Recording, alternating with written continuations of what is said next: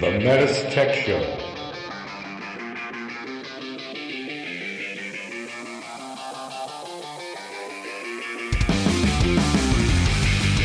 Welcome to the METUS Tech Show, a show for HVAC professionals by HVAC professionals.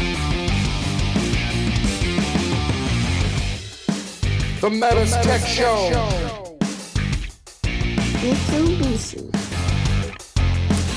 So when's the last time you were in Nashville? I've never been to Nashville.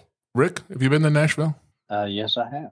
Did you know that there's a whole sandwich, a style of sandwich named after Nashville?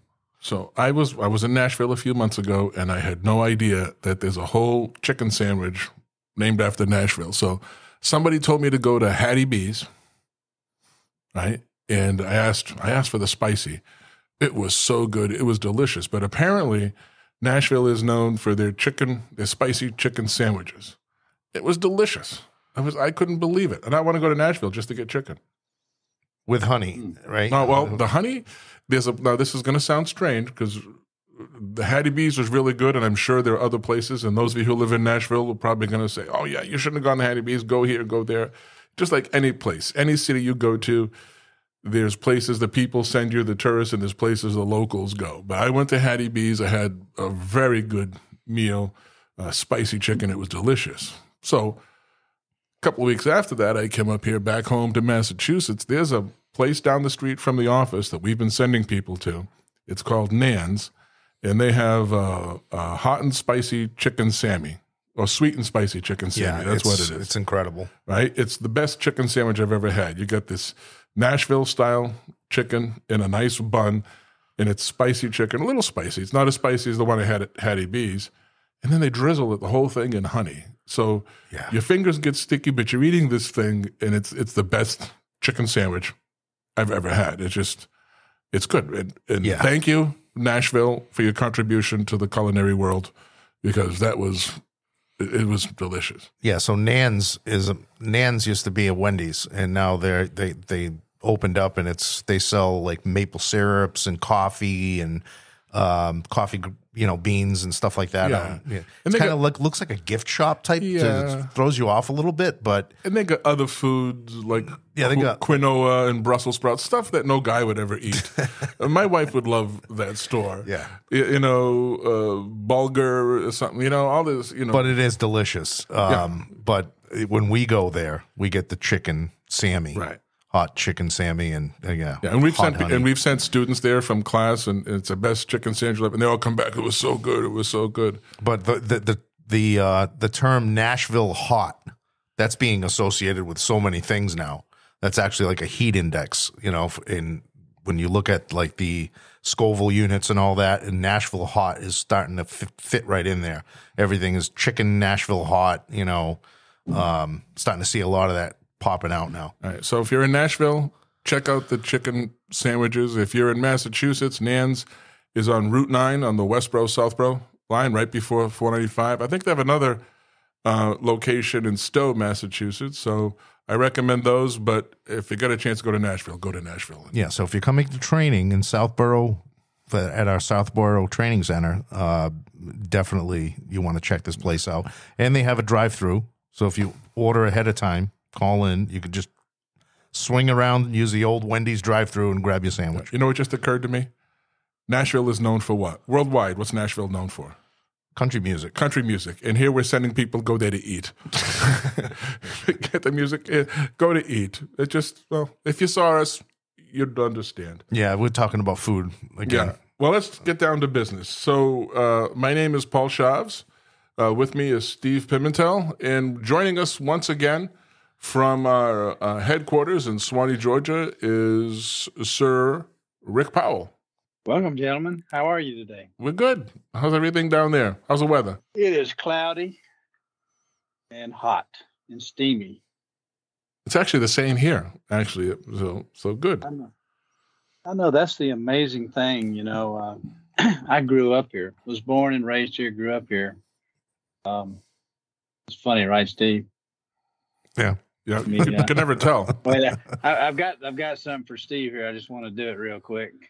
Oh, nice. Yeah, so Rick is using his avatar right now on Teams, which is pretty cool.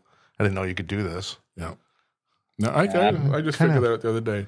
So Kind of looks like you. Rick joined us, I know, several episodes ago. I forget what we talked about, but he's back again. So he's back to help us. Thermostat interface. That's what we talked about. That's what we talked about. That was a great episode. So we got an email from our one listener, Nick. Oh, come on. We got more than one listener. Well, he's the one who's emailing us. Yes. So Nick emailed us a while back a question right after we did the LEV episode. Rick wasn't part of it. Nick is out of Hawaii. Hawaii. Yeah. Yes. You know, my wife and I were in Hawaii, right? And I'm sidetracking here, but she was very conscious. She wanted to pronounce things the right way. You know, she was Mauna Loa, you know, and she was saying mahalo and all these things, and she was all into it. And we get back, and she sees this sign. She goes, if we were in Hawaii, that would be called Uha'ul. And I said, no, if we're in Hawaii, that would be U-Haul. Hold on a second. There we go. I thought you were going to do the crickets. Anyway, Nick is, he's emailed us before. Is the crickets. Yeah, there we go. Okay. Right. So he's from the great state of Hawaii. He's actually, I think he met Rick. He sent us an email after we did the episode on LEVs. He was asking us how do they work differently on the S series or the Smart Multi series. So here's the thing, Paul. We've done a lot of episodes on residential equipment, right? We haven't really tapped into the commercial city multi with our episodes yet. They're coming. You know, there's a lot of we have to hit that commercial side of things. So I think that's why Nick was asking, hey, is there a difference from residential LEVs versus commercial LEVs and how they operate? Right. So Nick emailed us, and back then we answered him on an email, and actually Rick gave us the answer. That's why you're back here, Rick, to give us the answer on that. So on the LEVs, what's the difference in operation on a Smart Multi or the old S-Series system versus an R2 or a Y series? How different does the LEV behave?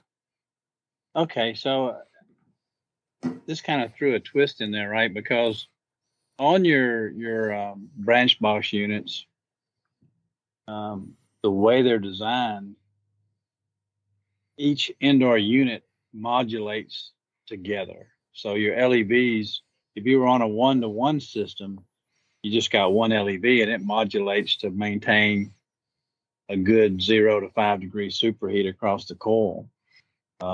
But on a branch box or on that type of system, you're using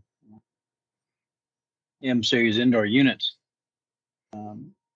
Whichever unit modulates down, each of your units will have a maximum position that the LEV can go to, and that is set by the size of the unit. So a 24,000 BTU unit will have a wider LEV aperture than a 12,000 BTU unit. So in other words, let's say we got 0 to 1,000 pulses. Your 24 may go up to 450 pulses, whereas a 12 may only go to 350. Okay. And whatever indoor unit starts to satisfy first, as this LEV modulates down, let's say it goes from 100% to 70%, the other indoor units, even though they're not satisfied, they will also go from 100% down to 70% along with that unit. So let's say the 24 had a 450 maximum pulse and the 12 had a 350. If the 24 modulated down, or even if the 12 modulated down to 70% of the 450 or the 350, the other unit would also go to 70% of its maximum throttle down, even though it's not satisfied. Really? So that kind of confuses people, because what you're looking at in these multi-zone units is it's like taking, say it's a 3-ton unit, but you got 3 heads on it. All you've done is taken the evaporator and divided it up into 3 sections.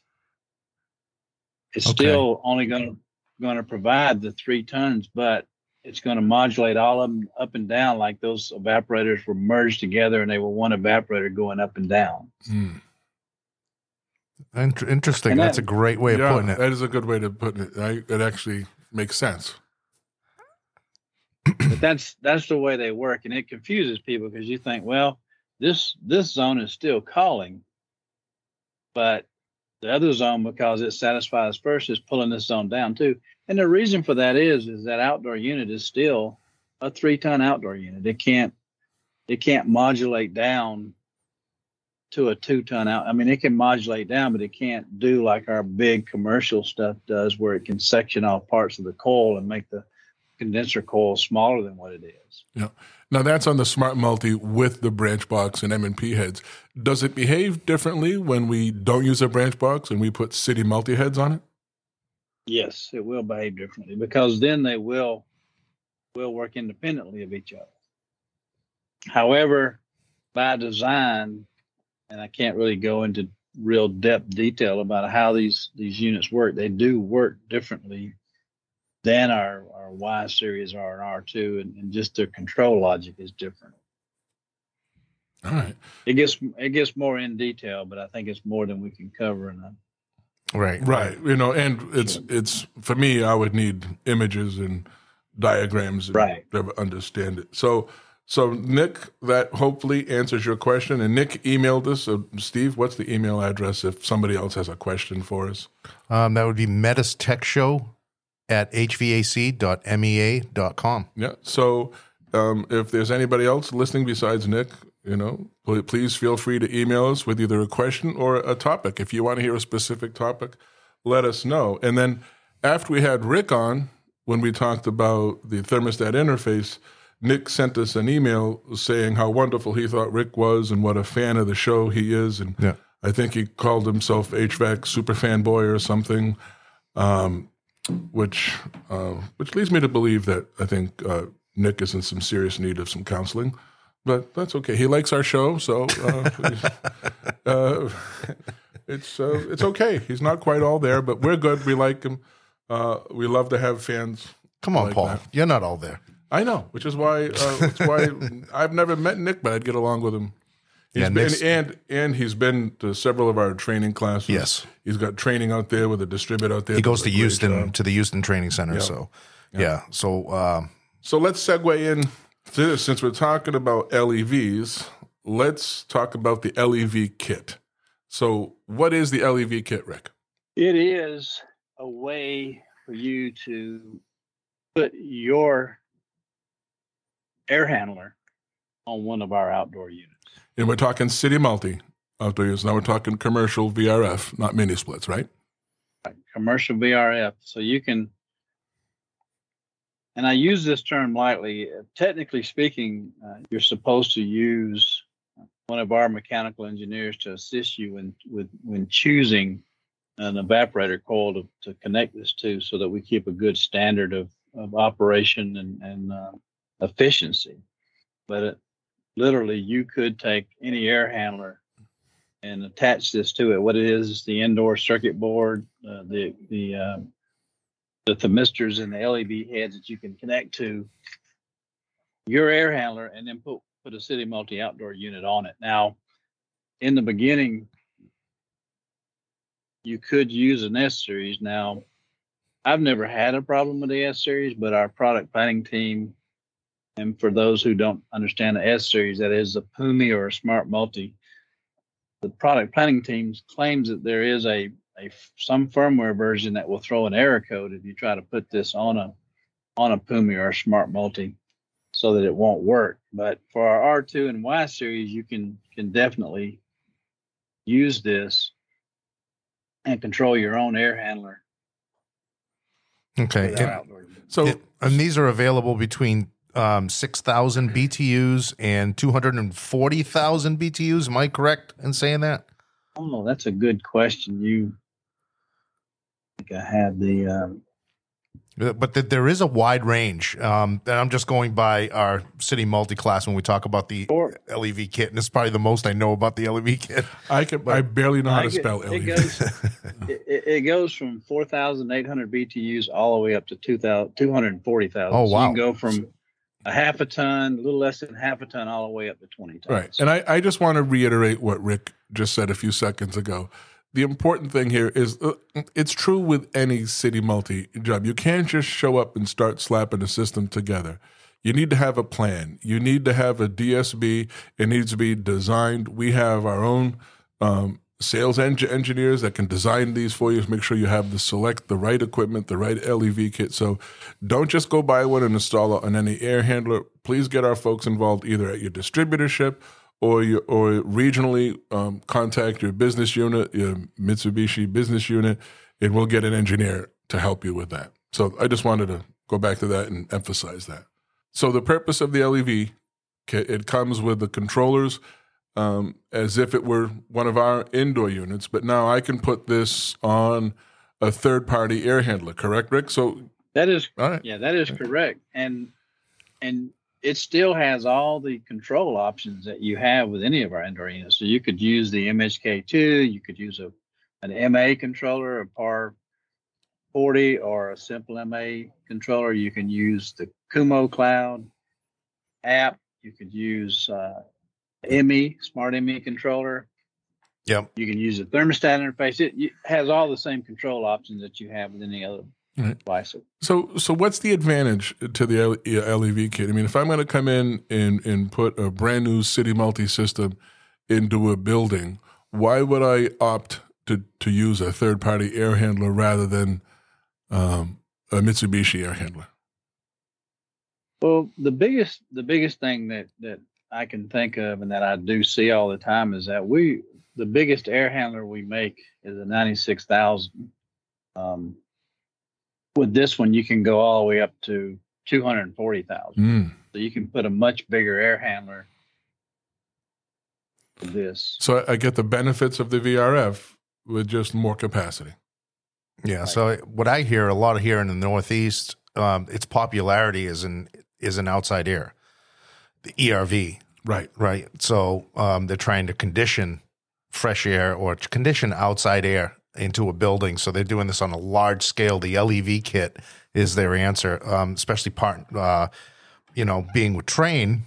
It's not uncommon to see a lot of our city multi equipment and Train ERV systems, or any other third party ERV system on a job, where they're covering a large part of the building with that fresh air, and they're able to condition that air, dehumidify it, heat it, right? That's what I see here in the Northeast, quite a bit of what they're using the LEV kit for. Yeah, and because this is going to be an engineered job, we don't want to get too technical into that, but I'm assuming that the LEV kit is addressed just like another indoor unit? Yes, it is. And that's getting back to what Steve said. One of the primary reasons that the LEV kit was developed is it has two modes of operation. Traditionally, all of our indoor units work off a return air temp for space temp, right? And over the years, we get a lot of requests for people that want supply air temp control. That's one of the options you can get in this. You can use a 0 to 10 or a 0 to 5 volt input and control to supply air temp. And that's where that falls into your outside air units, where you're bringing outside air in. You want to keep it at a neutral, 68 degrees or 70 degrees. This one allows you to look at the supply air temp leaving that unit and control to that rather than the return temp. Oh, interesting. Wow. Yeah, so the control box that the LEV kit comes with is quite big, right? And it kind of throws some people off, but it's basically all of your addressing dials are on there, your port assignment dials, and there's a ton of dip switches on there as well. All your M1, M2 connections. It just gets daisy chained basically just like an indoor unit onto that job, right? Right. It's you're literally making your air handler a Mitsubishi indoor unit. It's not a Mitsubishi indoor unit, obviously, but you're making it to where it will work just like a Mitsubishi indoor unit. Oh, nice. All the components are there. Yeah. So correct me if I'm wrong, there is a discharge air thermistor with the LEV kit as well. It's optional that you can use.